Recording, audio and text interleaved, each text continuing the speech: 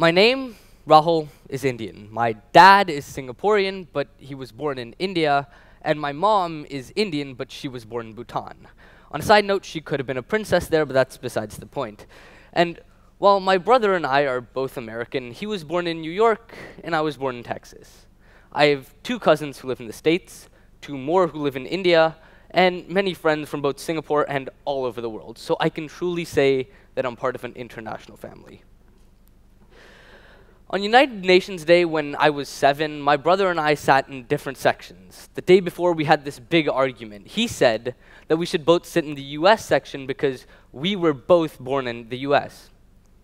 But I said that we should both sit in the India section because, well, our parents were both from India. He disagreed, so we sat in our different sections. But the next year, I sat in the US section because I didn't have a country to call my own. An American going to an American school seems pretty straightforward, but I still struggled to fit in. For the first almost year, I mainly hung out with the new kids, which sparked this real need to fit in. I've seen that need persist in and out of school. Over the summer, I went to the Grand Canyon, and as I was hiking down, I met another hiker who was hiking up.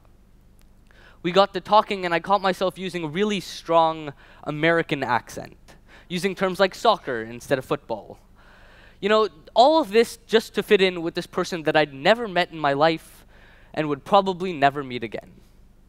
The same can be said about Singapore. If I meet a stranger, I use a more global British accent, using terms obviously like football instead of soccer.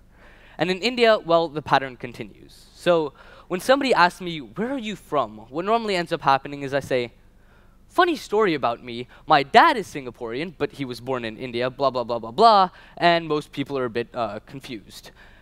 And I realized it wasn't the best answer to their question or mine, so I asked my parents, where did they feel at home? My dad said it was India, the place that he was born, and now it would be Singapore, the place that he lives. But my mom said that even though she wasn't born there, she would say her home was India, because she created so many memories there that it became home to her. Armed with these 2 different answers, I had to figure it out on my own. And that is what all children should be able to do. They should be able to figure it out. Because even though your parents make a lot of decisions for you when you're younger, it isn't their job to put you in the box that they envisioned for you. It isn't your own job to put yourself into the mold that somebody else has envisioned for you.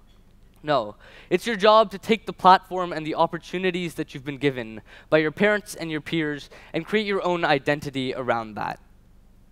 For me, this was a bit complicated because I was born in the States, grew up surrounded by Americans, but my parents, my grandparents, my blood is Indian. To top it all off, I live in Singapore, a tiny island in Asia that some people think is the capital of China. It isn't. The point is, to figure out where I belonged, I had to lay out all the facts in front of me. I've lived in Singapore for a long time, and a byproduct of that is memories. Singapore has created so many memories for me, and it's not just that. It's also subtly changed the way I perceive normal, what's familiar to me and what's comfortable to me.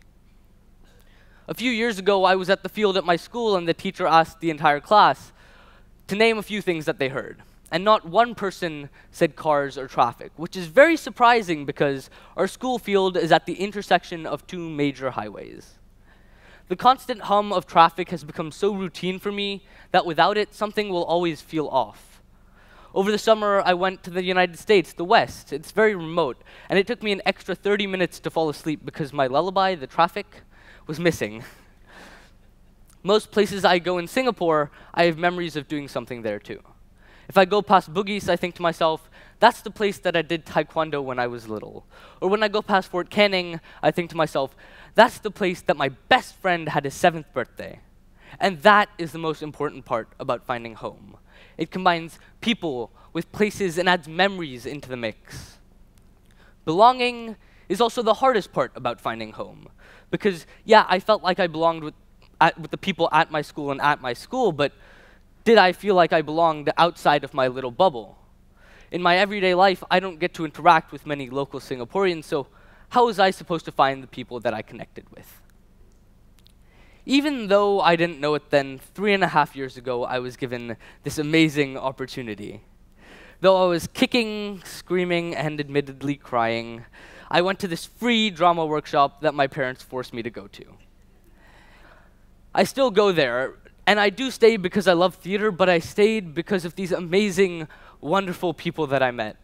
At the beginning of the week, I had no idea who any of them were, but by the end of it, I was able to share my fears with them. I was able to make a fool of myself in front of them.